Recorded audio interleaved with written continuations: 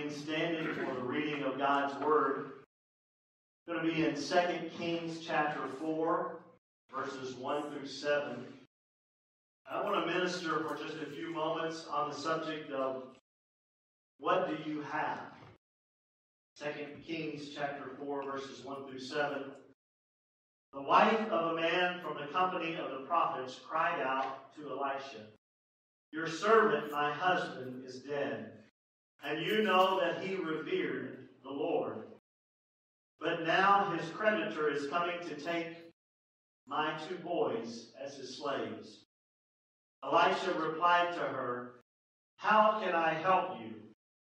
Tell me, what do you have in your house?" Can you say, what do you have? What do you have? Your servant has nothing. Say nothing. Nothing. Nothing there at all, she said, except a small jar of olive oil. Elisha said, "Go around and ask all your neighbors for empty jars. Don't ask for just a few. Then go inside and shut the door behind you and your sons.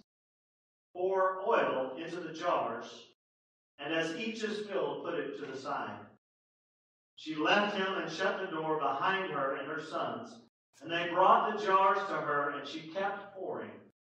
When all the jars were full, she said to her son, "Bring me another one." But he replied, "There is not a jar left." Notice that the oil stops pouring when there are no more vessels to be filled. Then the oil stopped flowing. She went and told the man of God, and he said, "Go sell the oil and pay your debts. You and your sons can live on what is left." May God add a blessing to the reading of His Word this morning. You may be seated. So as we look at this story, you may have read it before, or it may be new to you. There is a woman whose husband used to be a part of the prophets. He was part of the school of prophets, if you want to be specific. And Elisha essentially was the dean of that school. And her husband had served under him and studied under Elisha. And imagine in her desperation as she comes to Elisha and she tells him that her husband has died, that he is gone. This morning, I wonder, have we ever felt like our hope was gone? This man, because of the times, the woman probably did not work or could not work. And so he was the source of her provision, the source of her hope. And sometimes I believe that even us as Christians in this day, that we can lose our hope. And certainly the world has lost hope or never found hope because they don't know Jesus. We don't know the conditions of his death. We don't know how it came about. And we don't understand the financial specifics or the problems. What we do know is that it's bad. Very bad. Bad to the point that the creditors are about to come and about to put her sons into indentured slavery that they might be able to pay back what is owed. Now, when we look at this, many times we can look and see that the creditor is coming and that maybe even identify the creditor as someone who was bad. But the legal system in that day would not have allowed this woman to declare bankruptcy. Many options that we have today, she would not have had. So the only choice was that her sons be taken from her and be put into slavery. And as we look at this, I think it's very significant to understand that this woman is given no name. It does not declare who she is, although I believe that Elisha knew who she was. I believe that if you were training up someone, that you would probably at least have on a name basis with their spouse. And so we see that she has no name. She's not mentioned. She has a name, but her name is not spelled out. And I believe it's significant because these are universal principles that can be applied to our life. In other words, it doesn't really matter her name, but what matters is that God can do the same for us.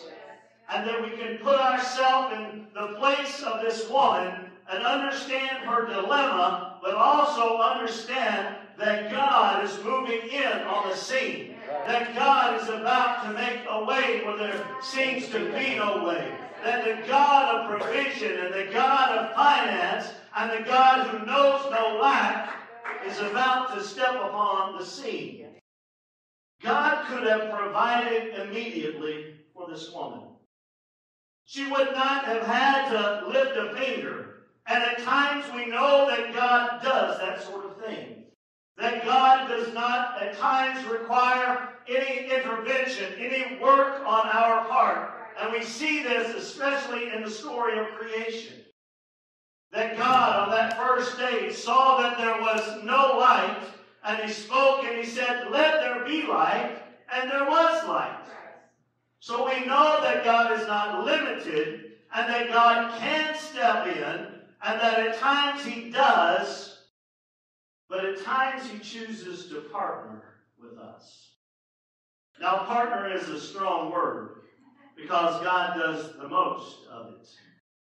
But many times God wants us to put something out there that will be a platform for God to use. A thing that God can say, well, they put this forward. They've got a little bit of faith in me. They believe a little bit that I might be able to move in this situation.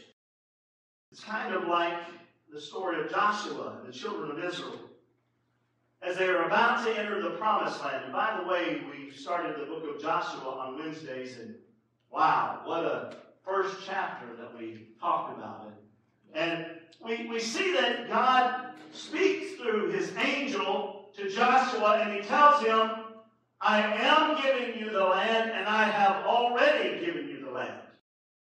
And so I imagine if I was Joshua, I'd be like, yeah, praise the Lord. I don't have to do anything. But then, shortly after that, the Lord tells him, "Every place that the sole of your foot will tread upon, I have given to you." In other words, you've got to walk it out. There's a faith that is required. You can't just stay here and experience the blessing and the provision of God, but God says you need to walk it out. You need to take some steps of faith in order to inherit the promises of God and the provision of God. There are times that we have to take a step of faith, though it may be a small step. God many times requires that. You see, as we look at this, and this woman, she had to gather the pots, gather the vessels, assemble them. If they were full with something, she had to empty them. They had to be put in the right position in order for oil to be poured into them, and they had to remain in the right position for the miracle to come to pass. You see, God was partnering with her. What an honor that God would partner with us. What a privilege that the God of the universe, who can speak and literally light will come to pass and light will come on the scene and trees will be formed and universes will be manifested. But God said, no, I want to partner with my children. Why does God want us to partner with Him? Because participation creates appreciation. You ever had something just handed to you? Or have you ever had something that you had to work a little bit for? Which one did you appreciate the most?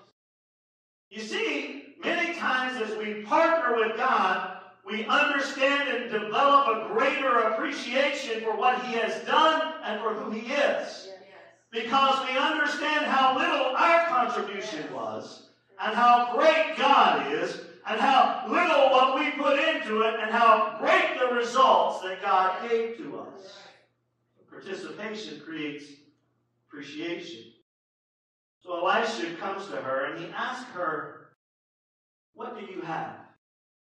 Now, on a cursory reading of this, we think, why in the world would the man of God, who represents God and the Word of God, come to this poor widowed woman who has, in her words, nothing, and say, what do you have? Because he understands as well that as we participate, we grow an appreciation for God. You see, it's often that God says, bring me something tangible to demonstrate and to activate your faith. I'm reminded, and we don't have any of those up here, we need to get some, but we have often used little pieces of cloth. We call them prayer cloths. And can I tell you that those prayer cloths are not magical? They are simply a tangible thing that we can place our hands upon and pour a little anointing oil upon, and then our faith is activated because there has been something tangible put in front of us. So the woman says, your servant has nothing there at all. Have you ever felt like you had nothing? Nothing to offer God. Nothing that was worthy of the Almighty God. Have you ever felt like there was just nothing that you had to offer? This woman was in that position. No husband, no income, no prospects. Her husband is already dead, and it appears that her sons will be sold into slavery. Her husband has passed, leaving her nothing except a bottle of oil. You see, it was so little that to her it seemed like nothing. But God's description of nothing and our description of nothing are very different, vastly different. And God can use the little that we bring in order to bring about a miracle in our lives.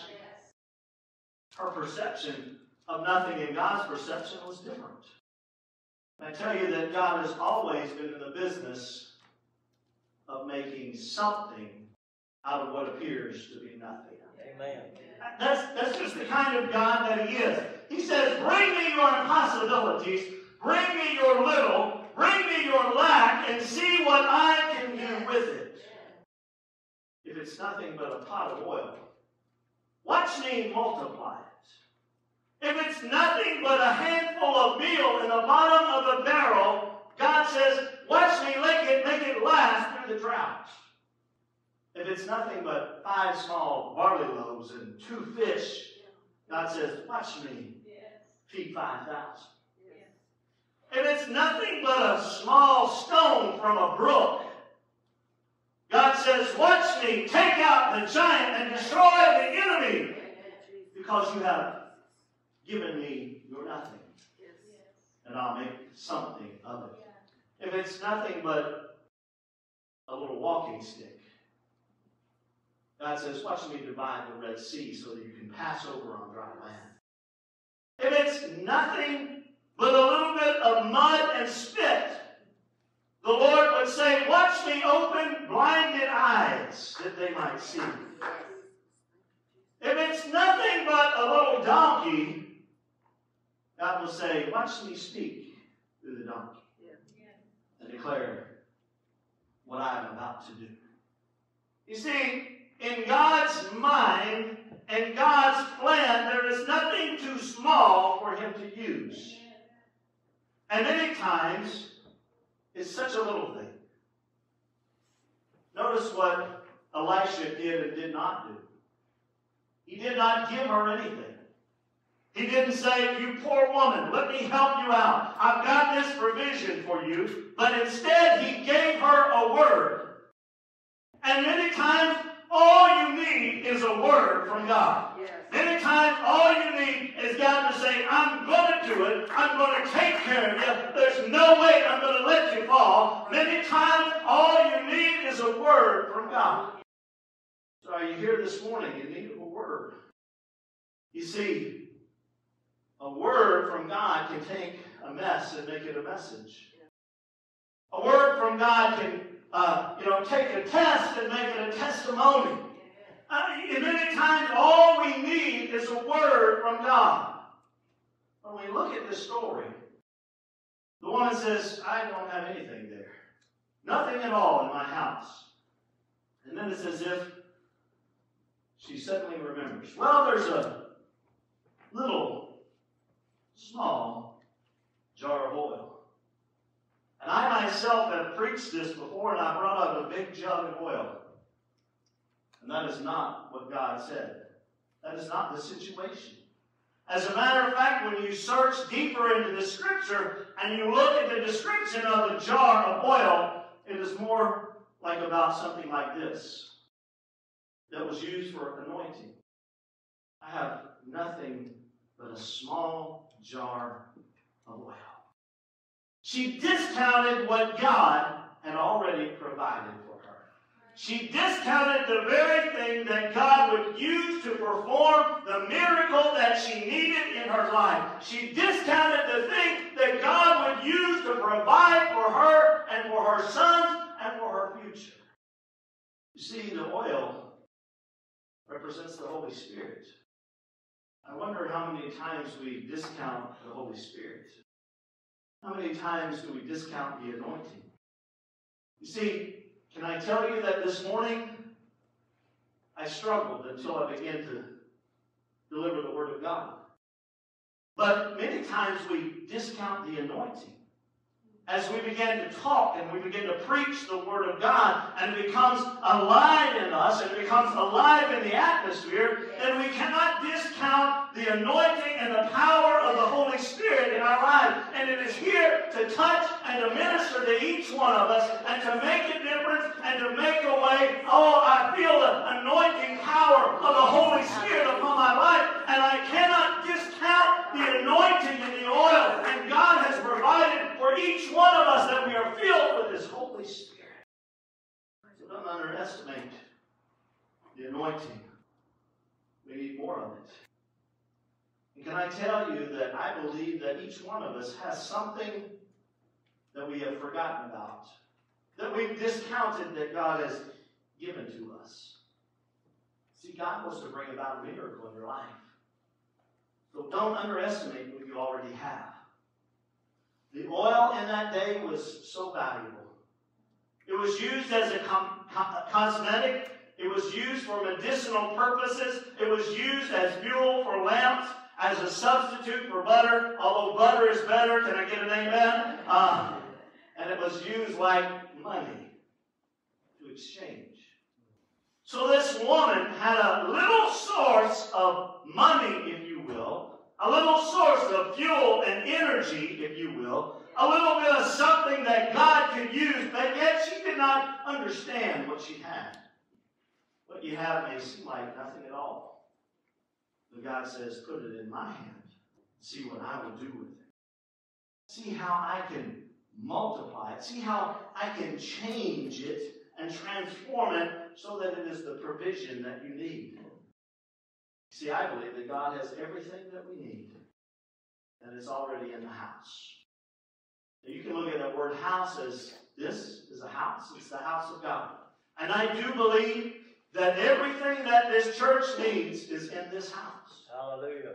The people that God wants to use, they're in this house.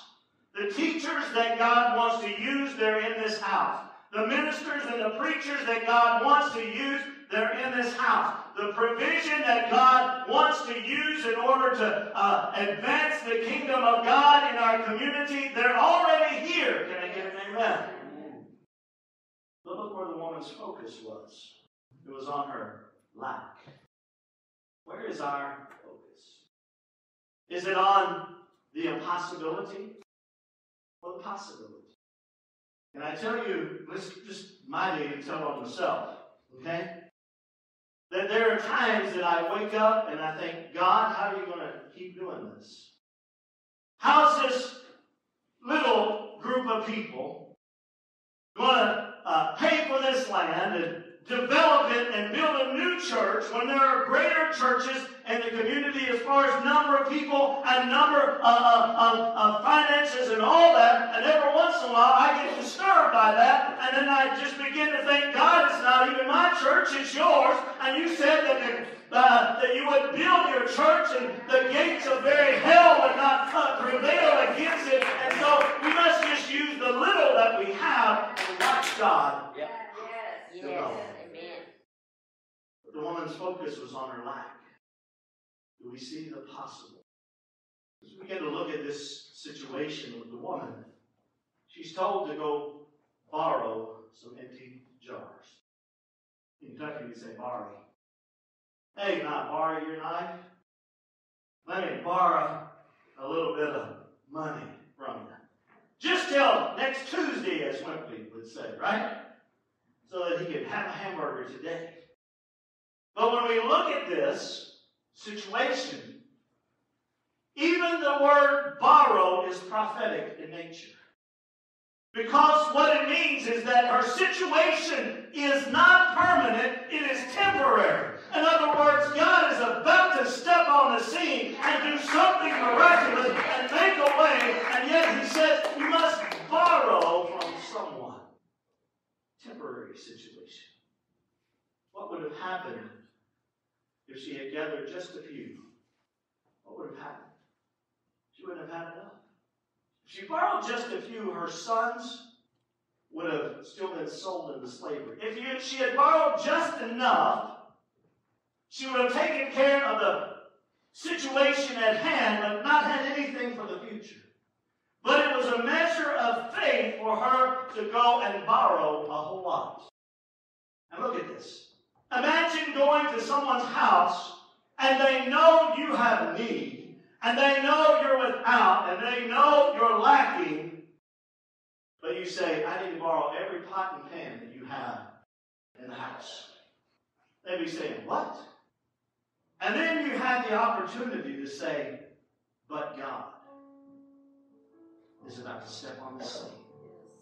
The prophet has given me a word, and I believe the word. And some of the people would have said, that's nonsense. And some of them would say, oh, I'm so excited. Let me gather everything up so I can give it to you because I want to be a part of the miracle. This morning, do you want to be a part of the miracle that God is doing amongst us? Then give your little bit of oil. Give the thing you think is nothing and watch God do the miraculous with it. It's your faith that will determine your blessing and your provision and your future. Imagine if you loaned this woman a pot to put her oil in, and you found out that God did a miracle. You'd probably never use that pot again. You'd set it up on a shelf and say, this was used to perform a miracle by God. What you already have can be used by God to perform a miracle.